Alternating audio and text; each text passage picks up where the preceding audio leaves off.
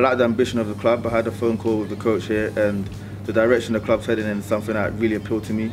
Especially with them going full-time as well, I feel like I can develop at a faster rate than being in a part-time environment. And I know a couple of the boys, I've spoke to them for the last 2 days, and they're all good lads. I feel like I could be in a good environment with good people that can help me develop as a player. So you've been part of the Broncos set up sort of from a youngster, and up until that point it's always been full-time. So what do you get from that environment, and what are you hoping that Thunder replicates? Yeah, well, I got a lot of support from the coaches. They sit me down a lot, help me in terms of development. But then now, them going part-time, I feel like if I'm at a full-time environment, it'll be better.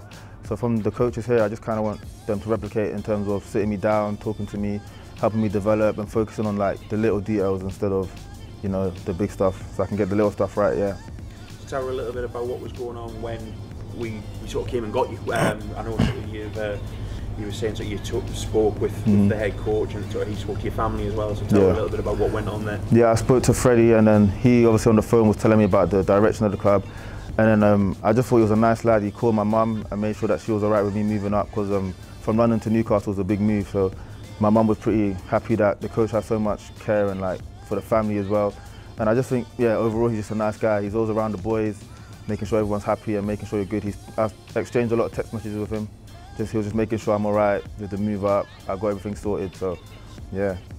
And how exciting is the prospect is it? I mean, you're a young lad, 22, so you're just starting out on your career. Yeah. So how exciting is it to hopefully have a club that you can try and progress all the way through to the top level with? Yeah, very exciting. It's something I want to be a part of Newcastle Thunder in terms of their goal to get Super League 2030. I want to be part of that, so I'm just going to work hard as possible now to make sure that I can build a name for myself on this team. Making a name for yourself, supporting the team, what are your individual targets for the coming season? What makes it a good year for you?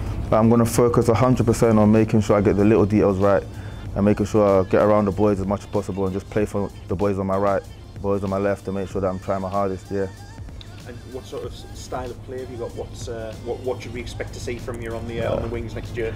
Probably speed's probably my best attribute. I hear that a lot. Everyone says, "Oh, you're fast," but I could be faster, so, you know, work on it. But yeah, a lot of speed. That's what you can expect.